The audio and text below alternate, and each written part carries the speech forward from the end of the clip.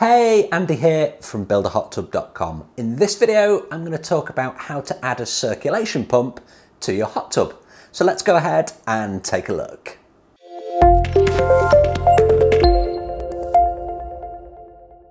Okay, so I had a really interesting conversation with a customer yesterday who got in touch because they wanted to add a circulation pump to their existing hot tubs. The hot tub is a plastic shell tub.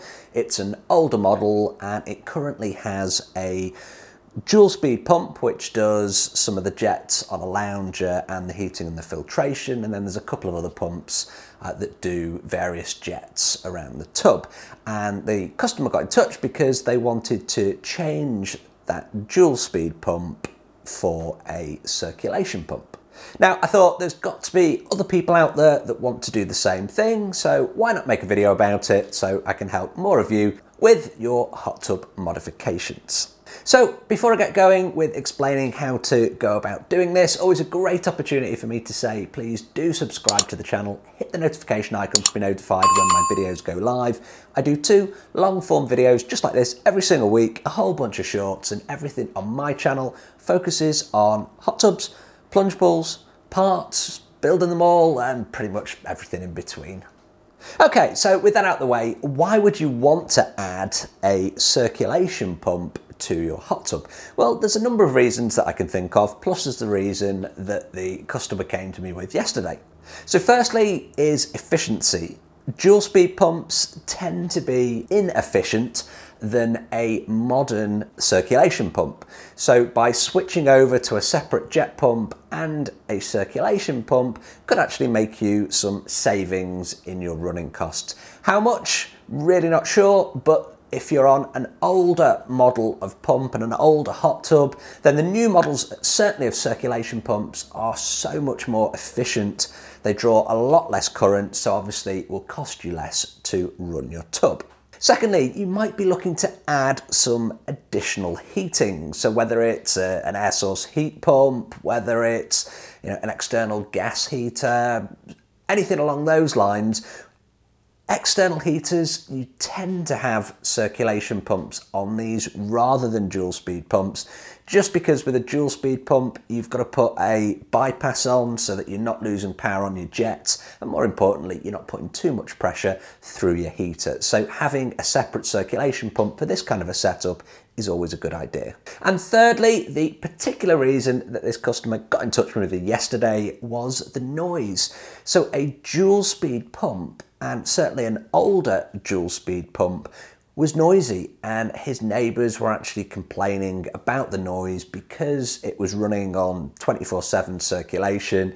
It was a noisy pump, or I should say it is a noisy pump. So he wants to change that, and we've discussed how we're going to do it, and I'm going to explain in this video exactly how you can go about doing this. So first things first, any modifications that you do to your hot tub are going to invalidate any warranty that you have from the manufacturer. So I'm going to put that out there straight away. Normally, if you're doing this kind of thing, it's an old tub anyway, so it will be long out of warranty, so you've got nothing to worry about. But if you do have a newer tub, please be aware any modifications, the manufacturer will not warrant that tub for you. So the first thing that you need to check is that your spa pack can actually handle a separate circulation pump and a jet pump. So if you've already got 2 or 3 pumps, you need to make sure that firstly there's space to add the additional circulation pump, but more importantly there's actually the setting that you can change, and this is normally done through dip switches, low-level programming, or programming on the actual topside control, and it varies from spa pack to spa pack, but you've got to be able to set that pump as a circulation pump. You can't have it as a jet pump because it will cut out and it won't turn on when the heater kicks in. So you need to be able to tell the spa pack that it's getting a dedicated circulation pump. Your spa pack has to have space for the new circulation pump, so you can have your circulation plus whatever jet pumps you've got, and of course any blowers as well. So we'll assume that your spa pack has space. The next thing is how we're going to connect it up. So you need to be connecting it to wherever your dual speed pump is because that's going to be connected to your filtration and your heater.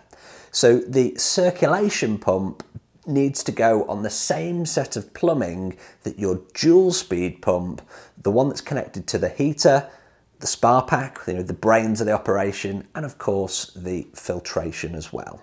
Once you've identified where your dual speed pump is, the next thing you're going to need to do is look at the union size, because dual speed pumps tend to be, again, I'm generalizing here, but they tend to be at least a 2-inch union. Some are even a 2.5-inch union, but a circulation pump, because they're smaller, they tend to be 1.5-inch unions. Now, it is possible to get 2-inch union circulation pumps. You've just got to check. The benefit of matching those up means you don't have to cut any of the plumbing away and replumb anything there. It will just screw in. And you can test that kind of thing before you look to put in the separate jet pump, which I'm going to talk about next. So I'm going to assume that you've now swapped out your dual speed pump for your circulation pump. You've set your spa pack so that it now knows that it's got a dedicated circulation pump. You've tested it and it's all okay. So what we're going to do now is we're going to put back in the jet pump, because if you had a dual speed pump, there would be some jets that would have been powered by that pump when it was on high speed. And if you're putting in a circulation pump, you're obviously going to lose those jets, and we want to avoid that. So how do we go about doing this? What you don't do is you don't put the pumps in line, so in series. So you don't put a jet pump either behind or in front of your circulation pump. Seems pretty obvious, but it won't work. The reason it won't work is it won't get the flow that it needs in order to boost the pressure on the jets.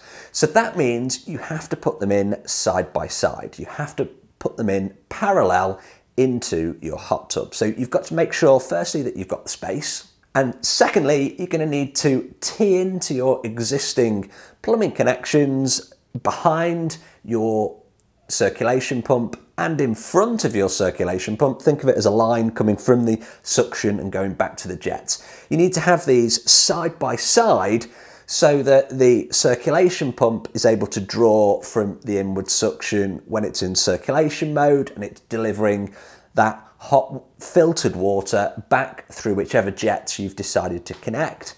And when it's in high speed on that dedicated jet pump, you're drawing from those same inward suction, but you're increasing the pressure on the discharge so that those jets are actually going to work. Now, it sounds a lot more complicated than it actually is. So here's a diagram behind me of what a circulation pump and a jet pump that are plumbed in parallel actually look like. This will give you the pressure that you need on the jets, but it will also give you that dedicated circulation with the new circulation pump that will draw less current, that will be quieter, that will allow you to have additional heat sources if you want to, and of course will cost you less to run. Have I totally confused you in this video? If I have, hit me up in the comments with any questions that you've got.